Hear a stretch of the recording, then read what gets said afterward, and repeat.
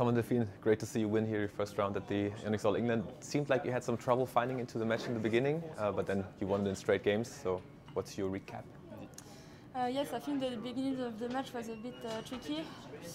We never beat this pair before, so maybe we were a bit stressed. And yeah, it's not easy to start first round in All England, so yeah, maybe a bit stressed. But I think we came back good in the game at the interval.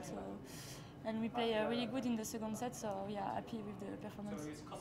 Yeah, was there anything around the hall that you had to adjust to from the beginning, or was it just like a mental thing that you were a little bit nervous? Or yeah, I think we were in the slow end at the beginning, so we had to keep up the attack and make them lift to. That was the tactic, and in the second set it was the opposite tactic, of course.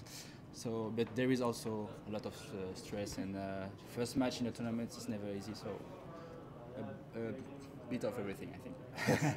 Yeah, for most of the people, like pretty special tournament here. You also said in the other interview I heard that it's a big thing playing here. Like this week, what's your approach, and what do you enjoy most about playing here?